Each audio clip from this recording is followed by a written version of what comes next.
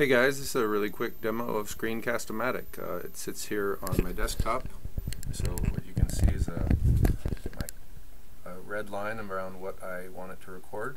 So I could actually move this over to, say, I'm having two screens and it doesn't like to switch screens, but you get the idea. So here's Candace's article in the background, and I can actually select what I'm recording on my screen, and I can also pick all kinds of different sizes. You cannot resize while you're recording. There's a little draw button here, so I could say, hey, look, here's something cool, and you see indicators of volume. We can pause, stop recording, restart, and done. It's really a very simple, elegant tool, and I've done workshops on it. It also allows you to have the picture within a picture of your own video, so it's great for doing tutorials. One of the things I like to do is have another camera that actually would be pointing at something I'm doing with my hands.